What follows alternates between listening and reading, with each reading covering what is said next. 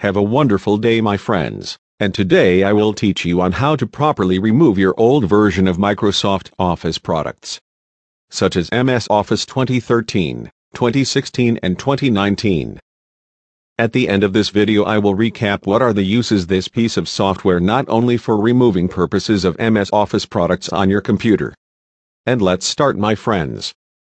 First thing you must do is to download the O15CTR remove file on this video description.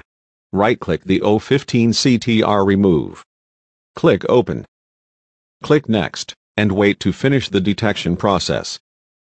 Click Apply this fix, and wait for several minutes for uninstalling process. As you can read the message, the uninstallation successful.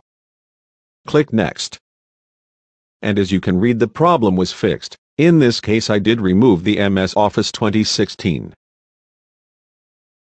Click Close, and go to Windows 10 icon and restart your computer. And we are done, and after this you can install any version of MS Office as you wish. To recap, this piece of application software will remove any Microsoft Office products, and it's the proper way that I know. Don't just use the Windows 10 native uninstall application procedure, and don't ever use uninstallation apps, because it will leave some leftover files which will not be erased.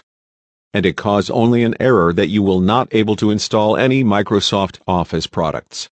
Luckily you can use this O15CTR remove file to trace, and it removed the undeleted files. Thanks for watching. Don't forget to thumbs up and share this video, and most of all please subscribe to support this channel. Bye for now, friends.